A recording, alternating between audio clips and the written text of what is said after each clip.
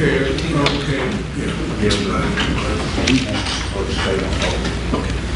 Judge, did you put our special instruction in? I didn't see the presence and companionship with the perpetrator. Yes. That's in. Okay, yes. Thank you. I just want to make sure I didn't get a chance. It's couched in between the next to the last and last. Okay. I didn't want to argue if you didn't put it in there.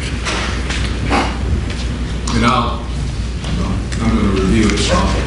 Argument is going on while I have it before me. Let me just check it right now with all the juries coming in.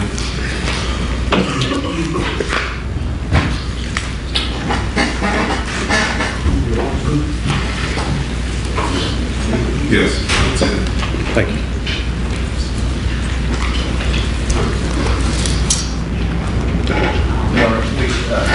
We may just want to present to the jury to place this into context so they know what's going on. Right. Well, you want to do it? I was going to do it. Well, I don't think I can speak to the jury. Right. I was going to do it. Judge, we do need a copy of the court's final instruction. All right.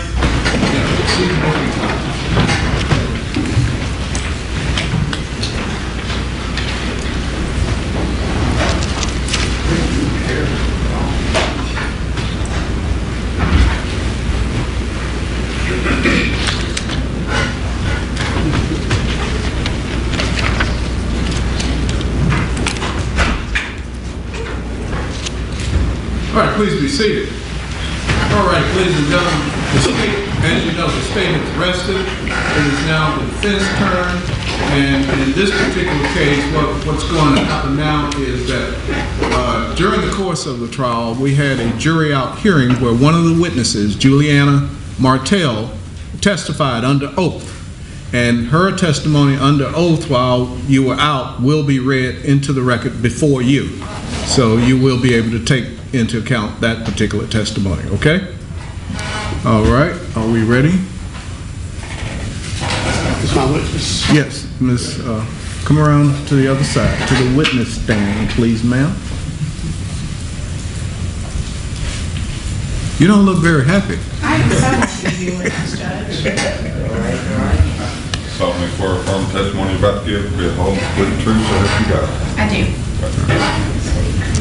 And Miss Halstead is playing the part of Miss Martell, all right?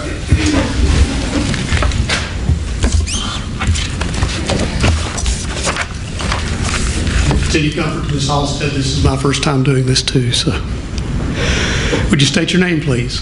Beth Halstead, or do I do Juliana Martell? Sorry, Juliana Martell. And Ms. Martell, we were talking earlier. You remember being interviewed by Detective Zacola?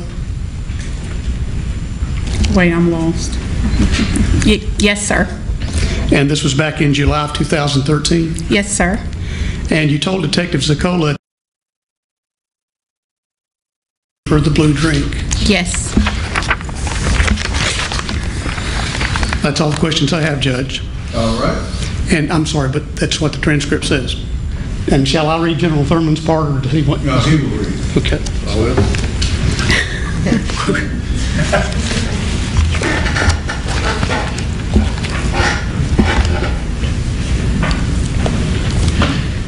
You recall right after that you said, I'm not sure that's what she said.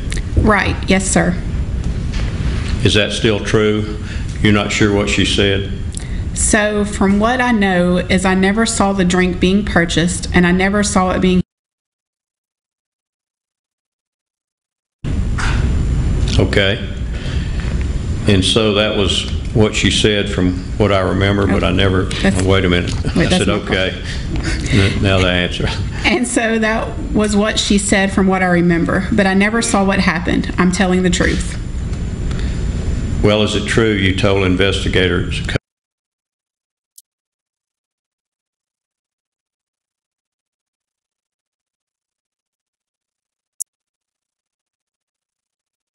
and it was loud at 1:30 in the morning at the tin roof? Yes, there's lots of loud music there.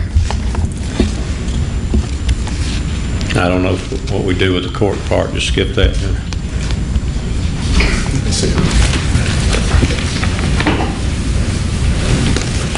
Just read it. Well, hold up just a second. For clarification, General, you said that you thought you heard the alleged victim handed her the drink. No, did you? Okay, that's a, Oh, okay. If I say it. okay. I think if I said that, my question was after you said that you handed.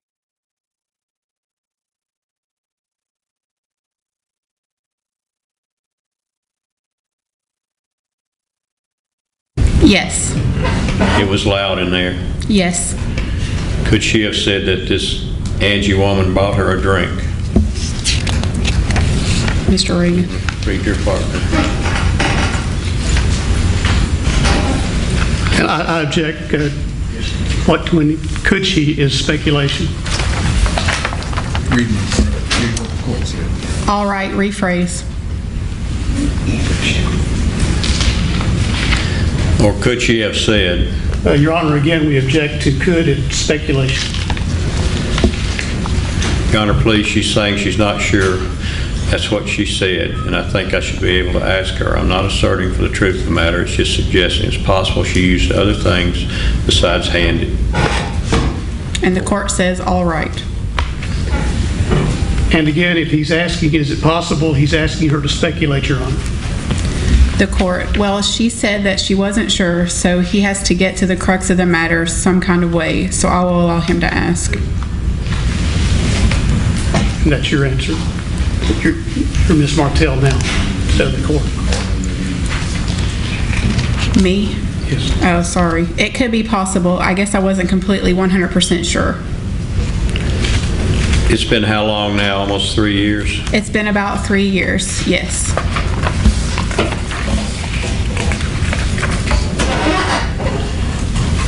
It's possible she could have said she handed her another drink other than the blue drink.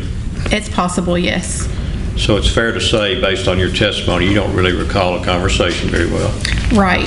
I remember the gist of what happened and kind of what was being said, but I don't remember the wording used or how it was said, and I guess what time and that sort of thing.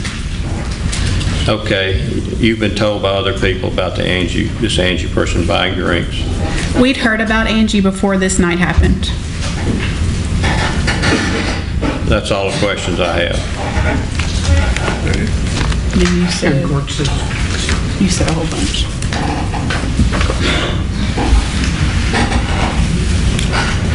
line 18, Judge.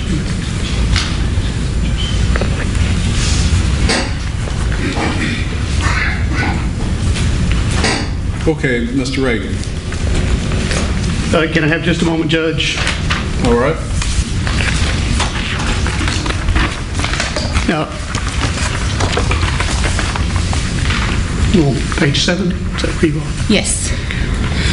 Ms. Martell, do you remember telling Mr. Ziccola, this was about like I had seen her there. It was like a while after being there, I saw her with a drink, and it was like, I think it was blue, and I was like, that's a cool like color. Like, what is that? And she was like, I don't know, Angie gave it to me. Do you remember telling Mr. Ziccola that? Yes, yes, sir. Okay, that's all the questions I had. You say anything further and then General Thurman comes up. All right. Anything further? And right after that, you said, I'm not sure. That's what she said. Is that true? Yes. Yes. I'm sorry. Then you say anything else, and Mr. Reagan says 1 second. And that's it. And then I have no further questions. All right. Thank you. Thank you. All right. Any other witnesses for the defense?